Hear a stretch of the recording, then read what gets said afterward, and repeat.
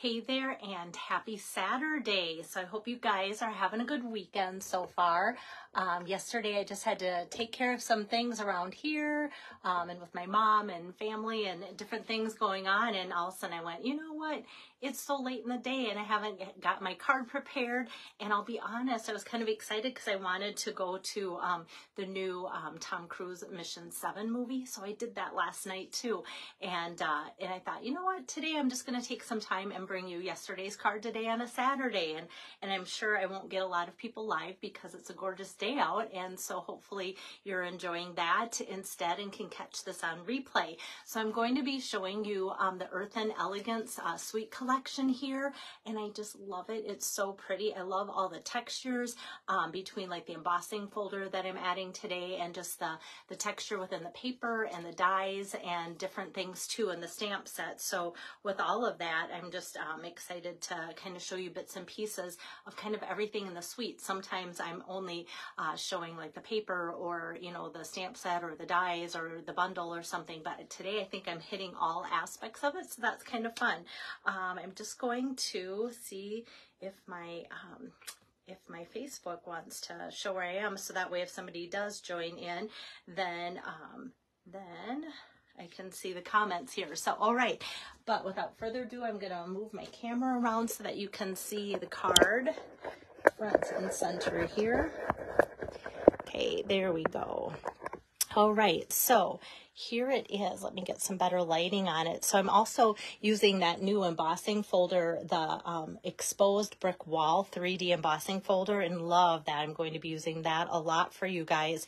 And yeah, so let me get started with the card in general and where the different aspects are found. So the Earthen Textures stamp set here is part of this Earthen Elegance suite from the annual catalog here on pages 70 and 71. So you can see they gave us some gorgeous samples to start out with, and it really showcases the amazing designer series paper, and then this woven trim. A lot of you were excited about the woven trim.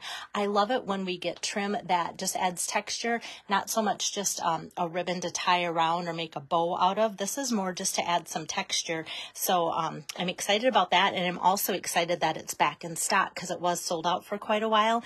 And isn't it cute how they just put that right on that vase to make that look like part of it like a wicker weave on there. So that's really cool. So I'm going to be using some of the papers and the stamps and dies in that trim. And because this is the first time using this, I like to kind of go through the paper just really quick, the designer series paper, just to show you the different patterns we have. So we have this, and it kind of matches one of the stamped images here. So we've got that pattern, and then just kind of a neat little like blue and misty moonlight color wash, Night of Navy, I would say. And then this is actually like a cross hatch. I would say, oh, I should look on the back of what color it is, because a lot of times that helps you guys, the Moody Mauve. And then what I'm using for my vase to cut out is actually this pattern. So has a neat kind of like, it could be masculine, but a nice earthy look. And this is such a fun pattern too. It just really has depth in there with some neutral colors. And then the back side of this is just kind of like a fun color wash there too. And this is so cool because it just looks like it's been fired in a kiln or something because of the deep texture in there. And then we've got some of this too for a texture on the background, and then or on the back side. And then there's this pattern here, kind of a coppery feel. It's not metallic in any way or anything, but kind of has that look to it. Hi there, Barb. And then this is a fun backside to this one too. And I think a lot of these patterns would be so great to cut out the dies to make the different vases and different things there too. So this looks like a giant s'more only because it's summertime, right? But otherwise, I think it's a great pattern too. And then this is really fun too. I could see scrapbookers making like a big campfire scene with this, imagining it that it's a s'more package. So like I said, this is the piece I just cut a 3-inch strip off of. This is all 12 by 12, but the 3-inch strip is what I'm going to be using for my vase today. All right, and the sentiments in here, hey there, Tori.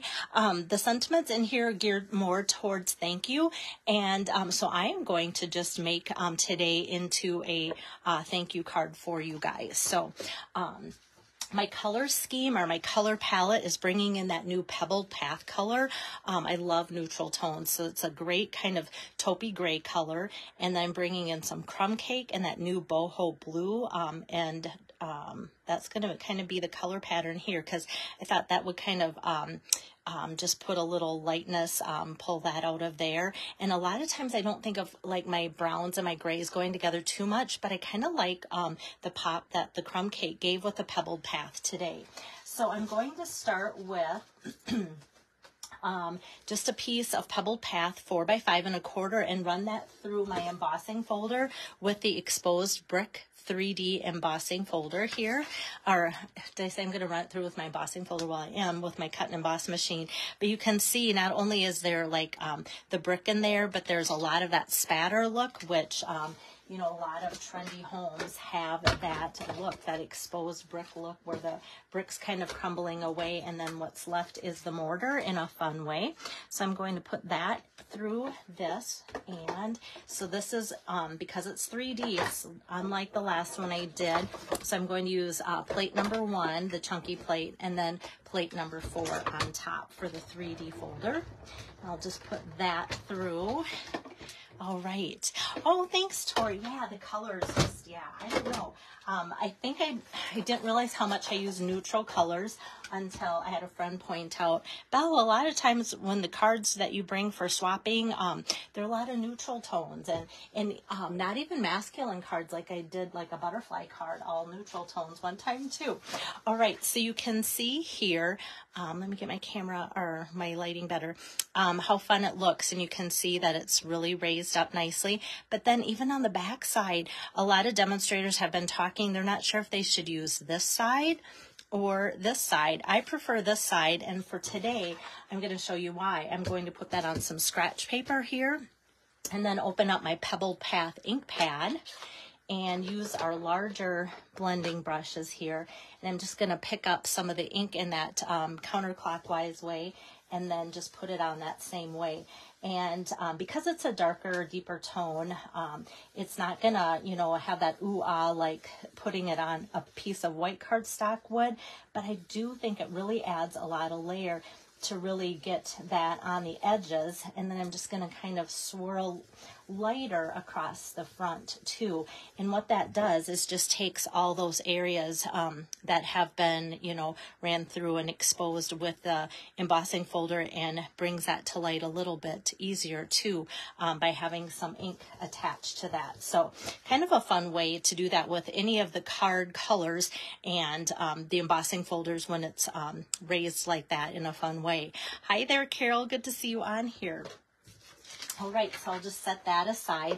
And actually now this is ready to build up on my card base. So my card base is also going to be that new Pebbled Path color, and it's just folding, opening that way. And so I'm just going to take and get some adhesive on the back side of this, like so. And then I'm just going to go like that. And the reason I tip it over a lot of times versus going like that, just in case there is a heavier amount of ink that I'm not seeing, I don't smear that on my fingers and get it on my card later. All right, so next what I want to be doing is sending some things through my cut and emboss machine. So I'm going to be switching out my plates to cut instead of emboss. I'm going to get that ink pad out of the way, and they have some really cool dies in here. So let me show you the set of dies. So the Earthen texture dies look like this. So we've got some of the vases, and then this can be put actually like on top of here too, for kind of a layered look. It would be, you know, two different, you could have it be the same color of cardstock if you wanted. How do I want to say, you could have it be two different colors, but it just kind of adds and makes it bigger and taller like that, or you can just add color variances, easier doing that. So another one of the vases is here. It's out because I'm using it, and then just some texture pieces that match with the stamp set, and I'm using this one, which doesn't have a stamp. It's just going to be like the little wreathy looking thing, and then this is just for texture, and I thought this was really kind of fun too, so I wanted to use it and just show you how sometimes just a texture die can really look kind of fun too. Belle, oh, Carol says, Belle, I'm watching from South Carolina. Yes, you are on vacation there. So jealous. I love it when people are traveling. Like when people post things on Facebook, I'm more often like intrigued by their vacation photos than anything. I love watching looking at people's vacation photos. And then this fell out just now. I saw it on my machine. This is really cool to put across the vases for a fun decorative design that way too. So I'm going to tuck that back in so I don't lose it. Okay, so I think what I'm going to do first is run this texture piece through. And so I have this boho blue piece, and that is about 3.5 by 1 inch. I'm just going to lay it right on top of there and then run that through like so. And I have to show you this because it's just so exciting. Kind of makes it now look like a rug. How fun is that? But I'm sure if you look anywhere, you'll see all sorts of ways that this has been used. It could practically just be ran through maybe a few times here and there instead of like this exposed brick pattern here to make like a background too. So that's what that turns out like.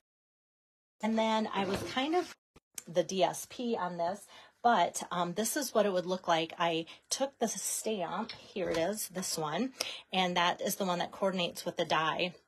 And you can see it's etched and everything and modeled, so it's not like this is like what happened to that. That is how it comes out. And I wanted to show you guys that because this is also stamped in crumb cake, not the Pebble Path. But then I went, you know what, I kind of just like the paper for this, kind of the way it was heading in my mind. Hi there, Becky. So that's why I did that. And then I'm going to take kind of this frond image. It almost looks like a palm frond. And I'm going to run that through. We actually need 2 boho blue, but I'm just going to run one through because I've already ran the other one through ahead of time just to save you guys time watching me because you get the gist of it. So I'm just going to lift that off. So this would be kind of fun to make like an Easter card out of. You know, I see things like this time of year, but when it comes to Easter, well, I remember that it looks like a palm frond to use for a card for that. All right, then I'm going to take my crumb cake here and run this through, and then we should be done with the cut and emboss machine here. So that frond actually gets ran through 3 times, 2 in boho blue and then once in the crumb cake. All right, so we've got that. I love my little take your pick tool. Usually use it for embellishments, but it's great for getting it off my cutting and embossing machine too. So now I can just basically take all these pieces and just start assembling them. So I'm going to take this piece here that looks like the rug, and some of you might go, okay, does the other side look like something you could use, kind of like our embossing folders? You kind of pick or choose, you know, which is which, but it really doesn't. It just kind of makes it look like textured in a just silly way, just from being pressed against the cutting pad. So that I'm just going to leave, but I'm going to put a couple strips here of adhesive down on this, and then I'm just going to lay this across here so it's almost like kind of like a rug or something. Okay, so I've got that laid down, and now I want to pull out that trim. So this is that trim I was talking about that I'm excited that, yeah, you could use it as a ribbon, but I'm using it more as like an embellishment because I love the texture of it. So I'm just going to cut off a section here. I think this would look great too with that new Gone Fishing bundle, just because it has kind of that fun ropey look to it. And let me just press in to a glue dot here and give it kind of a squeeze, and then I'm going to do another glue dot here. If I put it on the end where it's cut, it kind of holds that pattern together a little bit after I lay it back out too. So I'm just going to put this pretty much across the middle here of that boho blue section there, like so. All right, so now to assemble my vase and my 3 fronds here, what I'm going to do is just put this over. Yeah. Can't think of my words today. It must be Saturday. All right. And I just want to get a couple dimensionals close to the top so that when I put this over, they're going to stick to those fronds and hold them in place. And then I'm just only going to need like one more in the middle and one at the bottom. But like I said, I wanted a good amount of adhesive towards the top, and I knew I wanted dimensionals just to catch those fronds, to keep them in place there. So then I'll just kind of lay this, whoops, I want this at the top. No, I want this at the bottom. There we go. It's got kind of a little bit of a lip, so want that there. And then I kind of know, okay, I want the two blues to kind of crisscross. They kind of have to stay pretty much down the center because this is a narrow vase, and otherwise they'll kind of plop out the side of the vase, hanging out in a weird way. So I'm just going to kind of go like that, lay it down and press it. So like I said, you don't want those fronds to go over, otherwise they'll stick out here and here, and that doesn't look natural, does it? And then now they're tucked in, so when I tug, give it a little gentle tug on all of them. I know they're secured by the dimensionals that are in place there too. So pretty easy to do that. Hi there, Margaret. Thanks for joining in on my Saturday video. All right, so now I need a sentiment, and like I said, there was a lot of good thank you type sentiments in here. So I'm just going to grab this little strip of crumb cake to kind of tie that color in again and just stamp that out. Excuse me. I'm using that pebbled path for that. And let me just take a sip here. About the time I think, you know what, I am getting better, then now today we are, excuse me, bombarded with like that smokiness. I don't know if you guys all have it where you are too, but we're getting nailed with that today, and I feel like I can tell that it's here. Okay. So just want to trim that. It says your thoughtfulness is much appreciated. I feel like this font, I don't know why when I see this, it reads like a fortune cookie. That's what I think it is. So you can keep that in mind in case you need something like a theme party and want some fortune cookie things or something like that. But that's what that font and size reminds me of there. And this I'm just going to pop up as well with a couple dimensionals, like so, and then that's going to go right above my kind of little area rug here. And I'm just going to put that right there, and it just really ties in the color like of this frond here with that too, and just kind of feels like it completes the card a little bit that way. But it is not complete because if you know me, we have to pull out the accessories or the embellishments. So for today, I wanted to pull back out these in color, the 2023 through 2025 in color dots.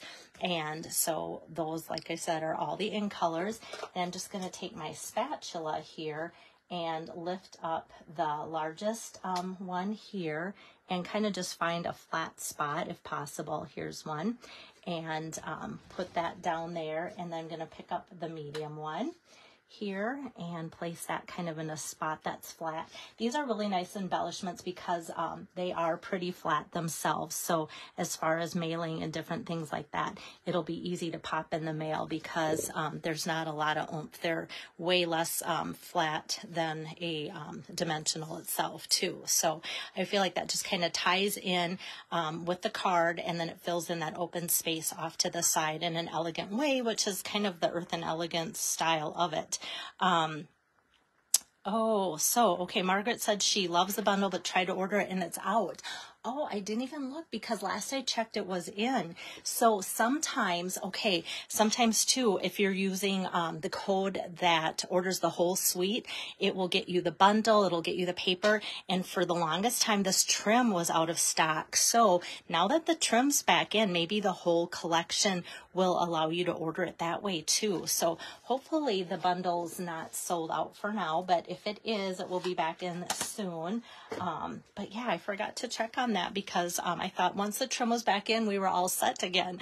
Let me finish the card with the inside. I almost forgot that. I was so into answering Margaret there. And I love it when you guys chime in, because I love answering your questions in live time in case other people have that same question. So for the inside, I'm just going to take some basic white 4 by 5 1/4 and this stamped image from the stamp set.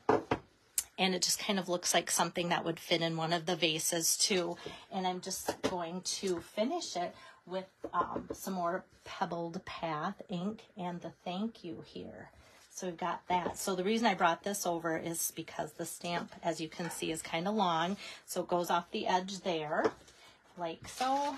And then with your thoughtfulness is much appreciated, then the thank you goes on the inside. Sometimes I'm hesitant to use like this in the inside if I'm using thank you on the outside, because I've often said sometimes thank you can be for a gesture, an actual item, you know, just a person being a person. Thank you for being genuine sometimes. But I thought, oh, this really ties it together to have that there, and then that there. Okay, so Margaret was saying it was on that free shipping day. Yeah, I think it was the trim that was out, so you should be able to try that maybe again and see if this is all in. But I love how that finishes, and that Pebbled Path I think is going to be one of my new favorite colors there. And like I said, mostly gray, but kind of a little bit of a hint of taupe in there as well. So that's my inspiration for you guys today. I was glad to get back and kind of finish my week with the third card for you like I had planned, because we had a family get together for lunch at my mother and father-in-law's, and then my boys, my 2 youngest boys, play amateur football on Saturdays in the summer, and so got my Laker t-shirt on to support them, and we'll head off to their game shortly here because it's playoffs. They start today, so kind of squeezing everything in today, but it feels good to have a full plate on a Saturday when it's really nice outside, and kind of that sunshine inspires me, even if the smoky is getting to me as well. So I will see you guys next week. Probably on Tuesday will be my first day back for stamping anyway, but I'll be stamping in the background a lot in between now and then. So see you later. Thanks so much, Becky. You have a great day too. Bye-bye.